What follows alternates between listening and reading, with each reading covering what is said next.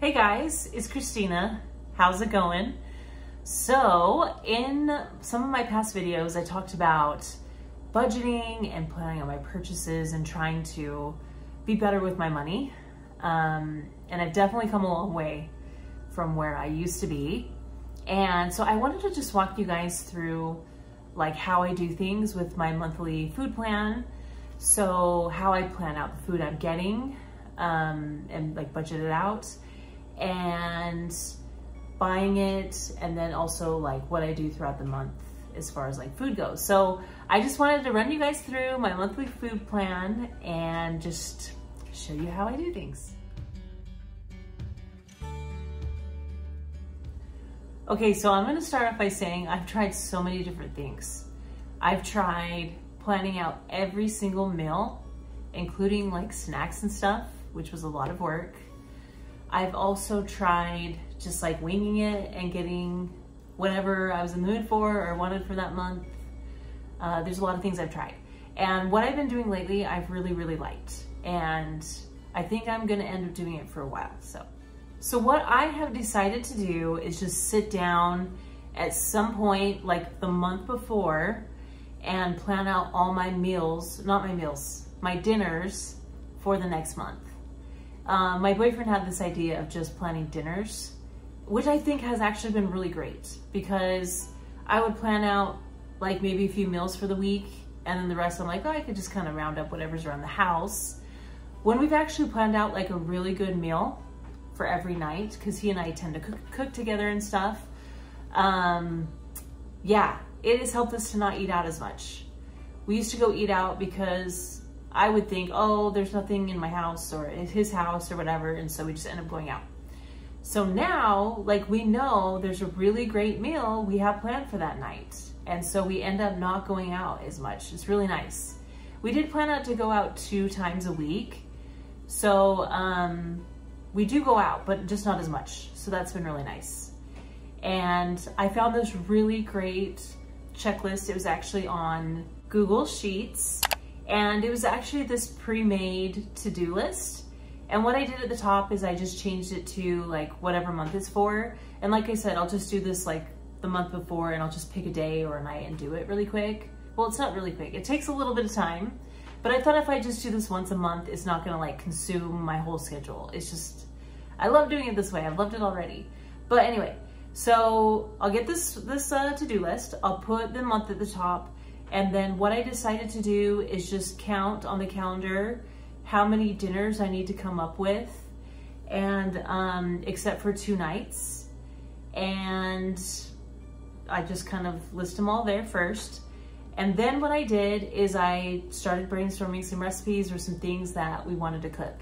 So I try to think of healthy recipes. I try to think of things that maybe I was craving, that I really want to have. I also decided to think of some meals that are cheaper, especially because I didn't want the groceries to be too expensive.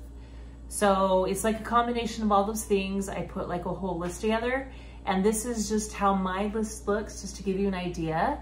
This was for August, and I'm partway through it, and I have been loving this. And the great thing about this to-do list is you can just click the little box and it'll check it off once you've made it. And so, yeah, it's been really cool. And what I plan to do is just make one now for every month. I'll just like duplicate it. And then of course, like change some of the recipes in it, so I'm not eating like the same thing every single night. But yeah, it's been so awesome. And we really haven't been eating out as much as we tend to.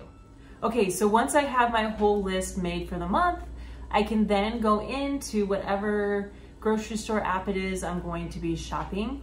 Guys, I love doing pickup. It has been so great. It's really like changed my life. It's been awesome. Like before, it was hard to find time to go grocery shopping, or it was hard to calculate prices. Like I'd be grocery shopping and I would think, okay, this is $1, this is $3, like give or take tax. Okay, I'm up to $4 now. And like over time I would lose track, and it was such a pain.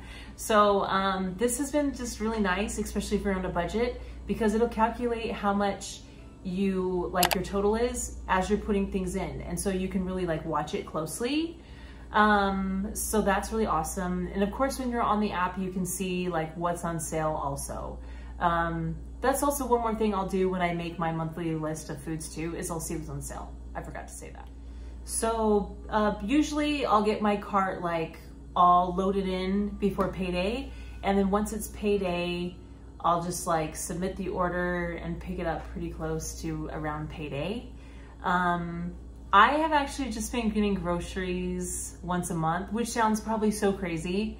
But for being on like a tighter budget and like time-wise, I don't know, I've just learned to do it monthly. Every once in a while I'll go pick something up, but this works for me now. I'm sure eventually I'll do like every 2 weeks or every week, but this has worked for me, and I'll tell you how it's worked for me also.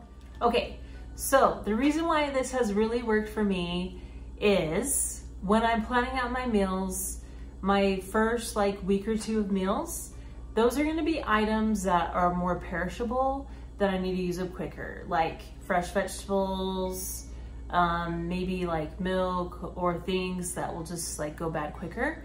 I'll try to do that in like my first week or two. And then after that, I try to plan meals where I'm using things from the freezer or canned items.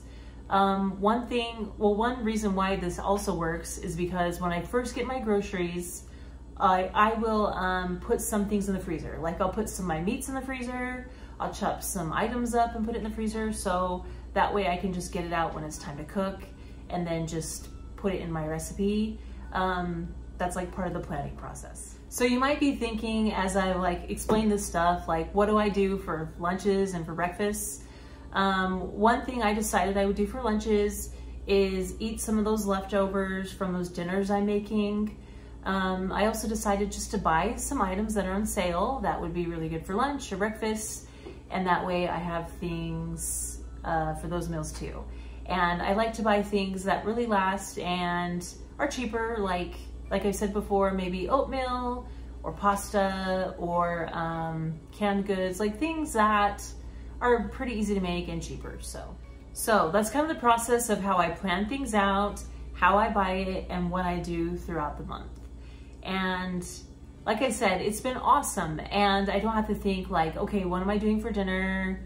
Or, oh, I need to go to the grocery store, or I'm running low on money, like what am I gonna do for the rest of the month? It's like all planned out, I have it, and I don't have to worry about it until the next month. So plus, like, you know, the month that I'm eating those meals, I can then plan for the next month. And like I said, I'll just sit down maybe for an evening or like an evening or two and just kind of get it all planned out. And it's just, I've liked it. It just makes things pretty easy. Also, when I'm putting that grocery list together, I'll think about anything I need around the house. Like maybe I'm out of some kind of a cleaner, or I'm out of detergent or something like that. I'll also put those things into the order, and I'll think about what I need for that month. I'll also, like, of course, do some Amazon orders and stuff like that too. But it's like I said, it's really nice to get all those things in so I can just be set for the month. And of course, every once in a while, I might need to run to the store to grab something else I need, but this tends to really tide me over for, you know, usually the whole month or most of the month. All right, so that's how I have been doing things as far as like a monthly food plan. And I've really been liking it. And I've done, like I said, I've done most of these things for a while. Some things are newer, like just planning out the dinners, but already I've really been liking it. I've been doing it for a few weeks now. So anyway, hopefully this gives you guys a few ideas you can do if you're looking for some ways to be a little bit better with your budget, especially with food, if that's something you spend a lot of money on. Or maybe you're looking for ways not to eat out as much, which was something I really need to work on. So anyway, I hope you liked this video. If you did, please give it a thumbs up. Please subscribe. And thank you so much for watching.